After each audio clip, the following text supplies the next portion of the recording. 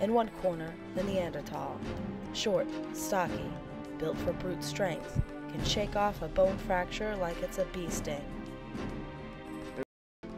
In the other corner, the Cro-Magnon, our own species, thinner, weaker, and not well built for an ice age when temperatures could hover around 25 below.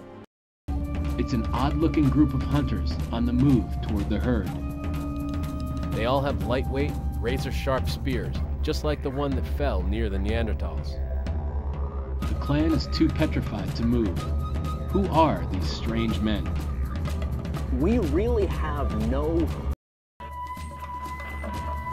Within seconds, the Cro-Magnons have felled 4 of the reindeer.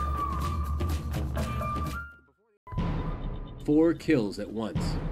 It's a success rate the Neanderthals can only dream of, because they lack the technology for long-range hunting. Any prey they take down comes... It can be extremely aggressive when provoked. Certainly not the ideal prey to be hunting at close range.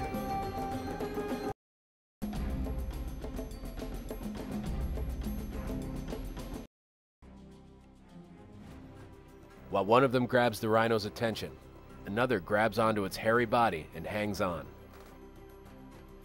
Now, with the animal totally distracted and off balance, the last 2 hunters go in for the kill.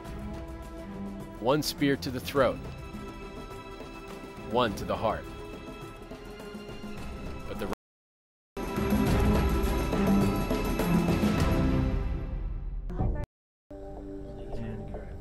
deep inside were the bones of several giant cave bears, some of the most ferocious predators of the Ice Age.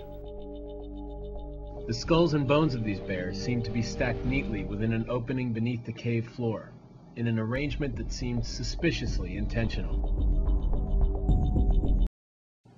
The previous afternoon, they had watched as the hunters skillfully took down a pair of wild horses with throwing weapons, just like the others had done months earlier with reindeer.